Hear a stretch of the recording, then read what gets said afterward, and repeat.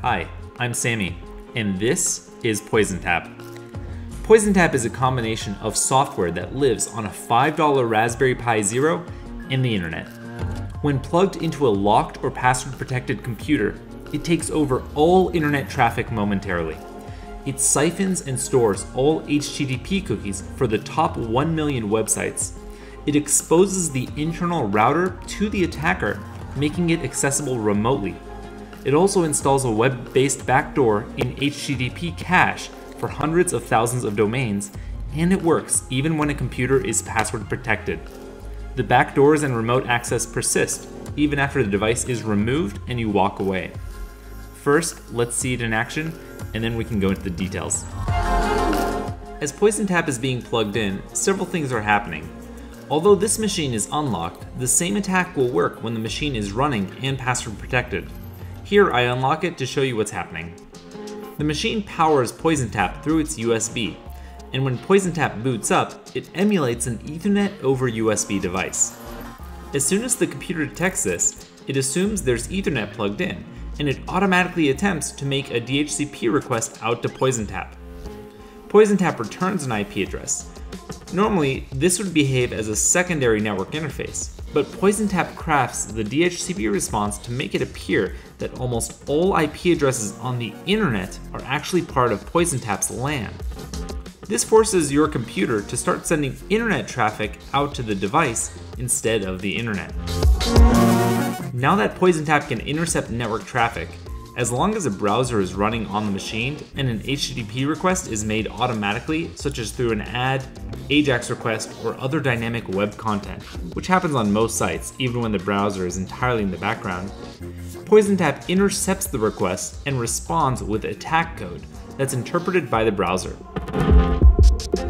Once executed, the code launches 1 million hidden iframes to the top million websites, simultaneously stealing all cookies being sent to the websites.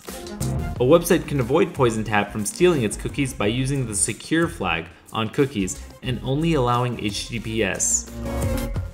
After exfiltrating cookies, PoisonTap cache poisons each domain, indefinitely force caching a web-based backdoor that produces a WebSocket out to a command and control server run by the attacker. Whenever the WebSocket is open, the attacker can remotely send commands to the victim and force their browser to execute JavaScript code. The attacker is also able to acquire same origin policy by producing iframes in the attack for the domain the attacker wishes to gain same origin on. This allows the attacker to make requests as the user with the user's cookies and view the responses, with no visibility to the user. Additionally, the Xframes options header is ignored, allowing you to generate iframes on non-iframeable sites, as the HTTP header is previously cached from the malicious PoisonTap response. HTTP-only cookies that wouldn't be accessible via JavaScript are also accessible, as they're sent along in the HTTP header to PoisonTap. PoisonTap also uses DNS rebinding to plant a cached backdoor on a hostname that temporarily points to the IP of PoisonTap, but once unplugged, points to the IP of the router. This allows the attacker to remotely access the victim's router, and I provide a public DNS server that performs specialized access to demonstrate this. The last thing PoisonTap does is poison the web cache of common CDN libraries, such as Google CDN, for all major JavaScript frameworks such as jQuery. A site using the HTTP version of the framework will also run the backdoor code, allowing the attacker to control that website as well. To secure against PoisonTap as a web server, it's critical to use HTTPS exclusively.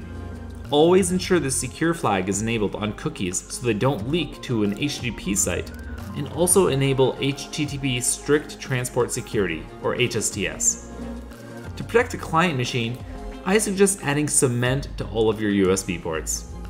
Also, if your machine supports file system encryption, such as File Vault, enabling it and putting your system to sleep each time you leave is the current solution, as the browser won't be running in memory when accessed.